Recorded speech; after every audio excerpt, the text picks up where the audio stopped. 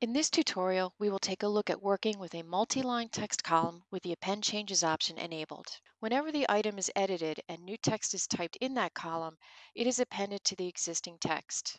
All entries in that column are displayed as history records along with the date and time stamps and the usernames of those who added the text as pictured in this example.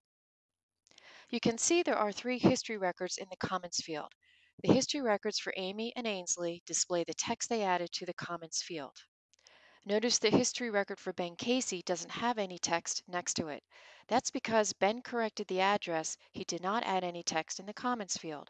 SharePoint still creates a history record for the change made to the item, but without any text next to his name. To demonstrate creating a multi-line text field with the Append option, I will add a column for storing comments to a customer contacts list. It will give me a place I can note any special information about the customers, such as likes and dislikes, or keep track of issues and resolutions. I will start by opening my customer's contact list from the left navigation bar. The first thing I must do in order to add a multi-line text column with append changes enabled is to enable the versioning option for the list.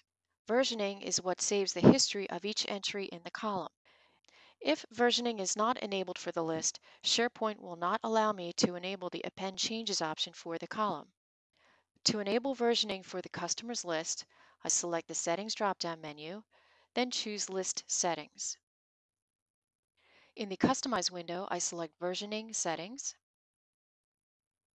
In the List Versioning Settings screen here, I set Item Versioning History to Yes. Then I'll select OK at the bottom to complete it. That returns me to the Customize screen, and from here, I'll use my breadcrumb trail to return to the customer's list. Now I can add my new column with the Append Changes option. So now I'll go to the Settings menu, choose Create Column. First thing I do here is give my column a name, which I'm going to call this Comments. Then I choose the type of column, which is multiple lines of text. For this example, I'm not going to put in a description or require that the column contains information. For number of lines for editing, I will leave that at the default of 6 lines, which will be more than enough for my comments. For type of text to allow in this column, I have 3 choices, which are plain text, rich text, which is the default, allowing bold, italics, and text alignment, and the third option of enhanced rich text, allowing rich text with pictures, tables, and hyperlinks. I will leave this at the default for rich text. And for the option Append Changes to Existing Text, I will set that to Yes, then click OK to complete the column.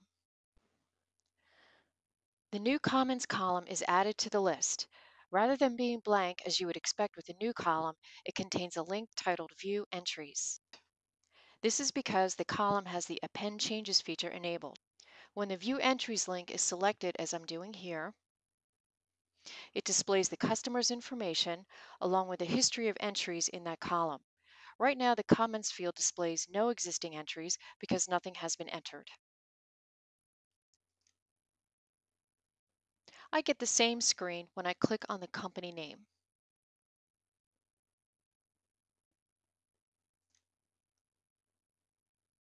To demonstrate this append feature, I will add a few comments to the Brunswick Properties item. To edit the item, I mouse over the company name, click the drop-down arrow, and choose Edit Item. Next, I will add a comment in the comments field. I've added the comment indicating that we will begin shipping our orders overnight to the Brunswick Properties Company. I'll click OK to save the change. I will now add another comment to the Brunswick Properties item here.